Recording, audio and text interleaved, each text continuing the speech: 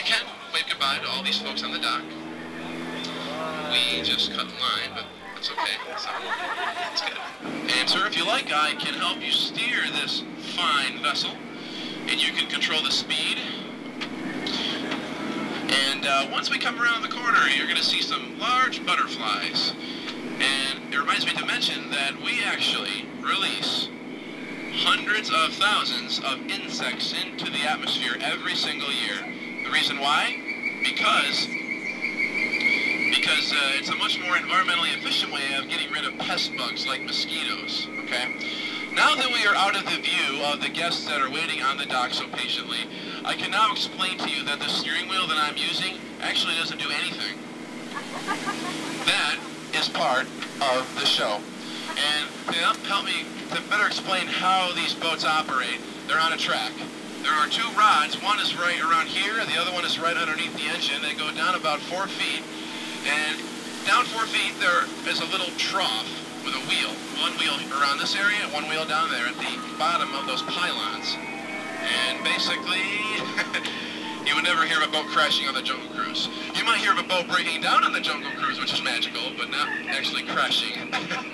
We'll explore that more in just a moment, but first, coming up on the right, you're going to see 3 boats on the shore. They belong to 3 very important characters that we all know. The first one, the one with the blue face and the curved horns, that belongs to Mickey Mouse. The second one belongs to Donald Duck. You notice the beak. The third one with the ears belongs to Goofy.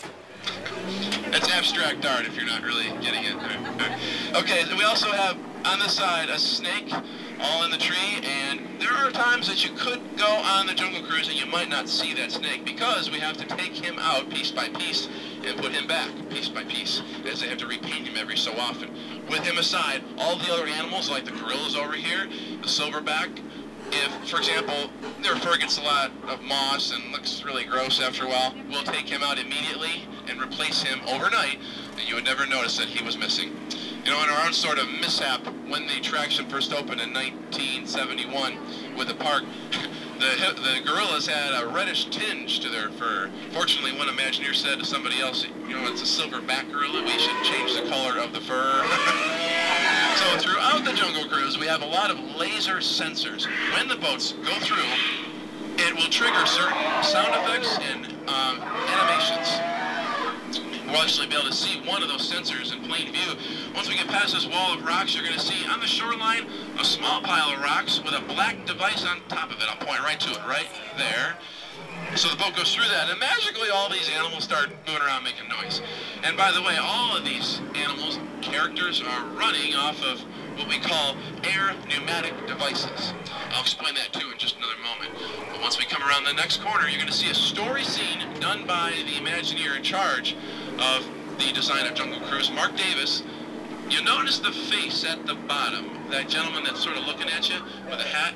That's a great example of our 4th key to the kingdom, which was, anybody remember? Efficiency, cost efficiency, because we actually reuse a lot of the same faces in many of our attractions. So you can think of a good attraction like Spaceship Earth, the big ball ride at Epcot. If you go on that ride, you see the Roman scene and the Renaissance and the Dark Ages and everything. If you look at those faces, you're actually looking at a lot of U.S. presidents. And by the way, folks, this waterfall is a little more important than the first one that we went by, because behind it, we put a lot of water-soluble dye into the water periodically. So what happens? When the boats go through and it churns up all that dye. So when you look over the side, you'll notice that you can't see the bottom. Because the water's only 4 feet deep, we don't want you to see the bottom. And by the way, sir, we have right over here this plane wreck. It's a piece of a plane. You'll notice on the plane, at the very bottom, right between the 2 rocks, you're going to see nail heads that make up 3 circles, the infamous head of Mickey Mouse, one of the first hidden Mickeys on our tour. And in case anybody's wondering, see it right there. In case anyone's wondering where the rest of that plane is, it's actually on another classic Disney attraction over at Hollywood Studios, the great movie ride in the Casablanca scene. Now we are in the deepest portion of the Jungle Cruise. The water here ranges between 6 and 8 feet deep, and this is the only place that a skipper is allowed to shoot off a gun. I'm just going to shoot at the hippos that are in the trees for you, my friend. Okay, funny story, but I'll tell you in just a minute. When we round the next corner, folks, you're going to see some natives over on this side throwing spears. And one of them says the words, "I love disco."